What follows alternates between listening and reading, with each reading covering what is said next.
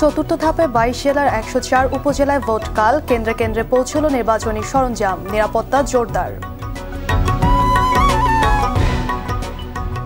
নওগাঁয় খাদ্য বিষক্রিয়ায় একই পরিবারে 3 জনের মৃত্যু, টেকনাফে বন্দুকযুদ্ধে মাদক কারবারি নিহত। এবং বঙ্গবন্ধুর হত্যাকারীদের দেশে ফেরাতে কাজ শুরু হয়েছে জানালেন পররাষ্ট্রমন্ত্রী, বললেন খুনিদের শাস্তির মুখোমুখি করা হবে।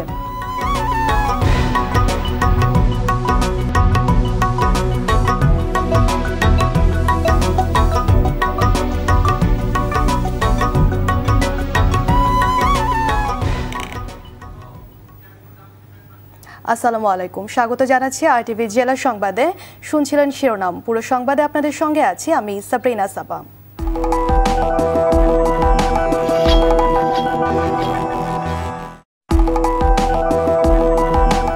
শুরুতেই উপজেলা নির্বাচনের খবর।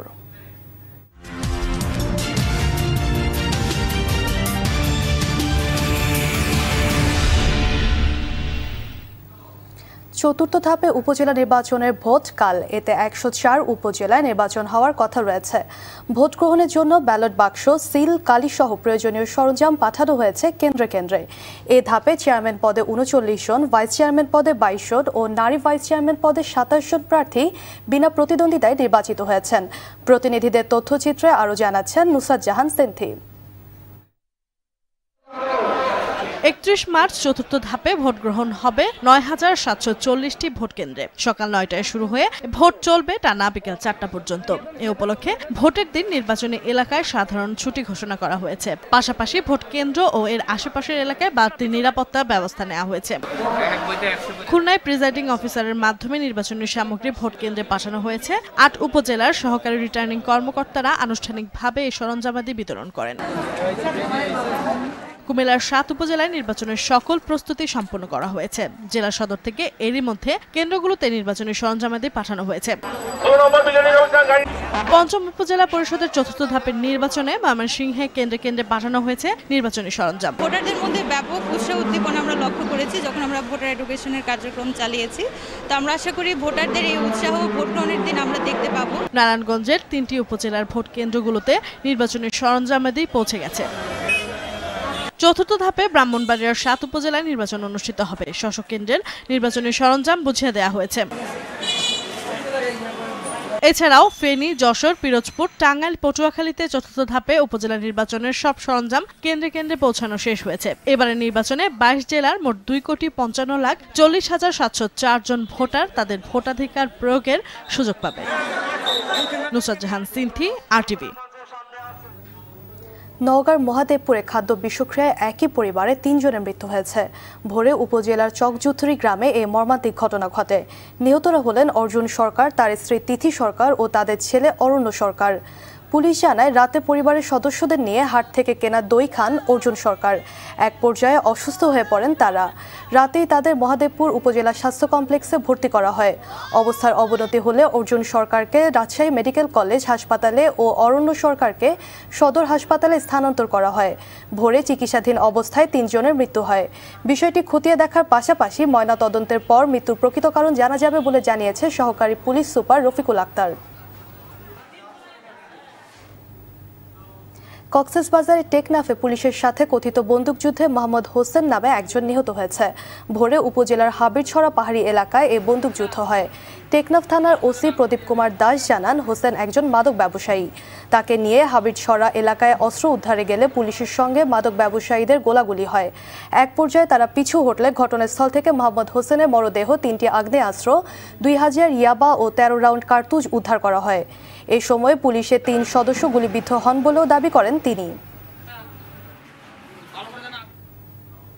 বিদেশে পালিয়ে থাকা বঙ্গবন্ধু শেখ মুজিবুর রহমানের খুনিদের দেশে ফিরিয়ে আনতে সরকার সব কার্যক্রম শুরু করেছে বলে জানিয়েছেন পররাষ্ট্রমন্ত্রী ডক্টর AK আব্দুল মোমেন। দুপুরে সিলেটের সরকারি কিন্ডারগার্টেন প্রাথমিক বিদ্যালয়ের শোভাযাত্রা অনুষ্ঠানে যোগদান শেষে সাংবাদিকদের বলেন, বিদেশে পালিয়ে থাকা খুনিদের দেশে এনে শাস্তির মুখোমুখি করা হবে। মন্ত্রী বলেন, কানাডায় থাকা নূর চৌধুরীকে ফিরিয়ে আনতে কানাডা কোর্টেও গিয়েছে সরকার।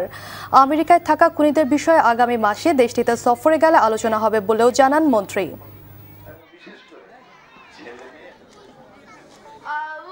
আমরা যতক্ষণই আমাদের দেশে বিচার ব্যবস্থা যাদের যাদের কনভিক্ট করেছে দোষী সাব্যস্ত সবগুলোকে আমরা স্বদেশে ফিরিয়ে আনার জন্য যা যা করার সেই সব প্রচেষ্টা চালু করেছি, শুরু করেছি এবং বেশ জোর দিয়ে আমরা চেষ্টা করেছি।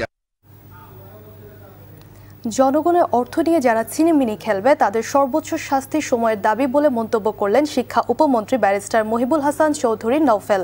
দুপুরে চট্টগ্রাম নগরের কাজী দেউরিতে বিনিয়োগকারী ও উদ্যোক্তা সম্মেলনে তিনি বলেন, উদ্দেশ্য সঠিক না হলে পুঁজিবাজার এগোবে না। বুঝে বিনিয়োগ করা গুরুত্বপূর্ণ বলেও মন্তব্য করেন উপমন্ত্রী। দেশব্যাপী বিনিয়োগ শিক্ষা কার্যক্রমের অংশ হিসেবে Bangladesh securities and exchange commission এই সম্মেলনের আয়োজন করেছে।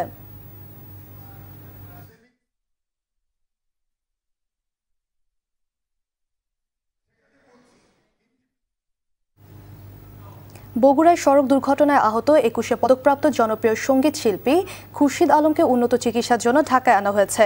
দুপুরে হেলিকপ্টার যোগে তাকে ঢাকায় আনা হয়। বগুড়া শহীদ জিয়াউর রহমান মেডিকেল কলেজ হাসপাতালে চিকিৎসকরা জানান, সড়ক দুর্ঘটনায় তার মাথার আঘাত গুরুতর না হলেও 4টি দাঁত ভেঙে গেছে। সেগুলো পুনঃস্থাপনের জন্য গুণী এই শিল্পীকে ঢাকায় পাঠানো হয়েছে। গতরাতে বগুড়া শহরের চারমাথা এলাকায় প্রাইভেট কার ট্রাক সংঘর্ষে আহত হন তিনি। তাকে উদ্ধার করে হাসপাতালে ভর্তি করা হয়।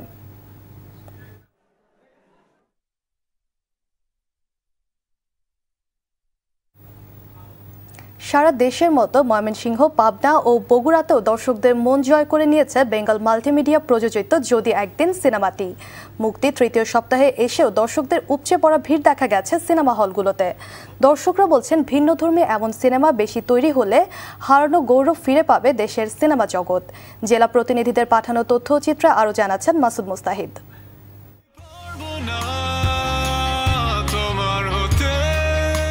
বেঙ্গল মাল্টিমিডিয়া প্রযোজিত নতুন কাহিনী নিয়ে সম্পূর্ণ সামাজিক যদি একদিন সিনেমাটি বিনোদন ও সিনেমা প্রেমিকদের মধ্যে ব্যাপক সাড়া জাগিয়েছে।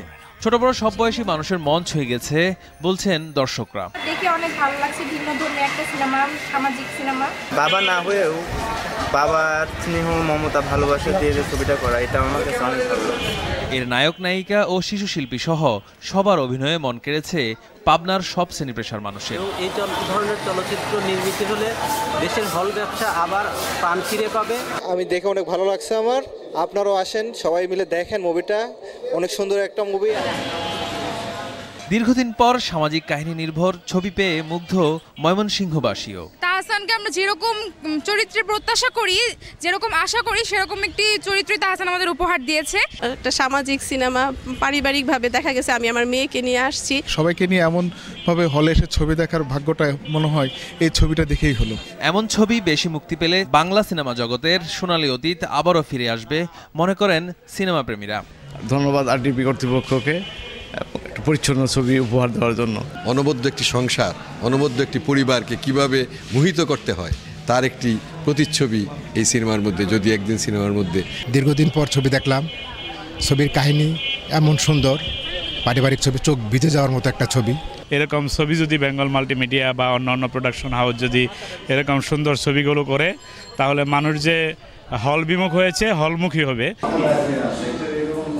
এদিকে উত্তরবঙ্গের একমাত্র 5 তারকা হোটেল বগুড়ার মম ইন এর সিনেপ্লেক্সে ও শহরের আল আমিন কমপ্লেক্সে অবস্থিত সোনিয়া সিনেমা হলে গেল 2 সপ্তাহ যাবৎ একযোগে চলছে যদি একদিন সিনেমাটি। আমি আমার ফ্যামিলিদেরকে নিয়ে এসেছি এবং তাদেরকে নিয়ে মুভিটা দেখে অনেক মজা পেয়েছি। এই মুভিগুলো যারা তৈরি করছে, আমি চাই যে তারা আরো ভালো মুভি তৈরি করুক। এই টাইপের মুভি যদি পরিচালকরা আরো বেশি বেশি তৈরি করে, দর্শকরাও হলমুখী হবে। গেল 8 মার্চ আন্তর্জাতিক নারী দিবসে সারা দেশের বিভিন্ন জেলার মতো ময়মনসিংহের ছায়াবানী, পাবনার রূপকথা, বগুড়ার মমিন ও সোনিয়া সিনেমা হলে মুক্তি পায় যদি একদিন।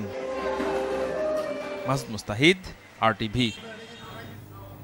জেলা সংবাদ এ পর্যন্তই। RTV সবশেষ সংবাদ জানতে যে কোনো মোবাইল ফোন থেকে 24141 নম্বরে ডায়াল করুন। আর মোবাইল ফোনের সংবাদ দেখতে অ্যাপ স্টোর, গুগল প্লে বা উইন্ডোজ স্টোর থেকে ডাউনলোড করুন RTV অ্যাপস। এছাড়াও তাৎক্ষণিক ও বিনোদন সংবাদ জানতে বিশ্বের যে কোনো প্রান্ত থেকে ভিজিট করুন facebook.com/RTV online এবং youtube.com/RTV digitals। এতক্ষণ সঙ্গে থাকার জন্য ধন্যবাদ সবাইকে।